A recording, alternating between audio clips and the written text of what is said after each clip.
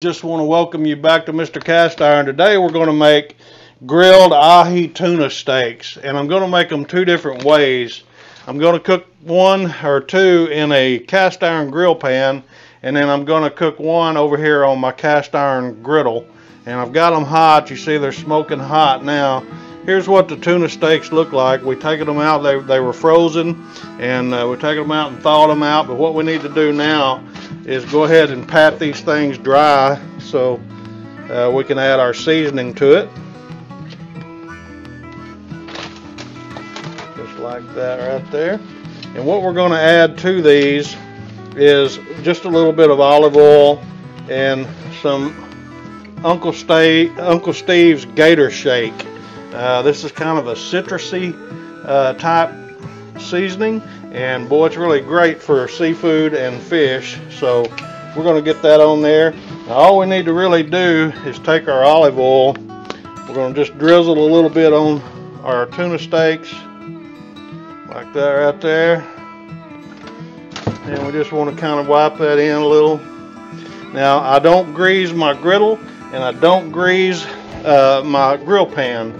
I just basically add the oil to my tuna steak, add my seasoning to it, and this is kind of optional. You can actually do this in reverse order. You can actually go ahead and grill your tuna steak, and then once it's done, you can add your oil and your seasoning. We'll listen to that sizzle. Now I'm going to do both of these in this grill pan, and we really only want to do this for a couple minutes on each side. Now, fish is supposed to be brought to a temperature of 145 degrees internal. A lot of people just like to sear their tuna, and you'll see as it starts to sear, as it starts to cook, you'll see it begin to turn white from the bottom up, and so it's getting a good sear on it.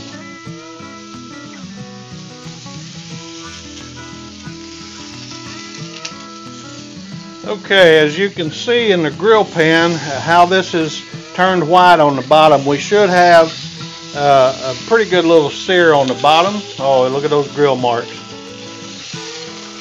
We flip those over and we'll let those cook for another 2 or 3 minutes. A lot of people like them medium or medium rare, but like I said, you're really supposed to cook fish until 145 degrees internal. Now you can see the difference on using a griddle versus a grill pan. The grill pan will give you the grill marks that you want, but you can use it on a griddle or whatever, but you need some good ventilation because it will smoke. It's browning up that seasoning. Okay, as you can see how the tuna steaks are beginning to get white all the way around the side. I'm just going to probe this and see what it is internally. It's running about 97, 98 degrees, so we still got a little ways to go yet. Give them just another minute or so, and then we'll go ahead and pull these off. All right, we're going to go ahead and pull this. I'm going to sear that one side a little bit.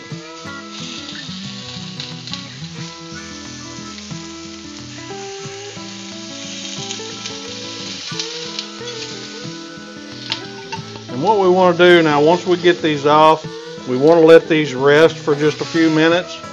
Now what I like to do with my fish, because once you pull your fish, it will begin to start wanting to try to turn dry.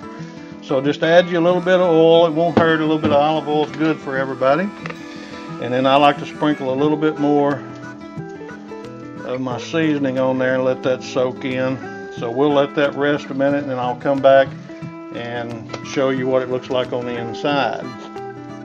Okay, well, we've let this rest for a few minutes, and like I said, I added a little bit of olive oil to let it soak into the fish, the tuna steak, and to help keep it moist or whatever. But anyway, you can see, and I just want to break this open by hand. I don't want to cut this or anything. I just want to look at that medium.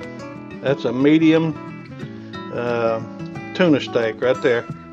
And Tricia likes this one because it looks like a heart. Valentine's Day is coming up, so we got a heart-shaped tuna steak here too. So anyway, folks, this is really good. I mean, it's good and flaky. It's good and moist. Well done. Cooked through and through. It's not raw. And so we're going to give this a bite and try it out and see what it tastes like here.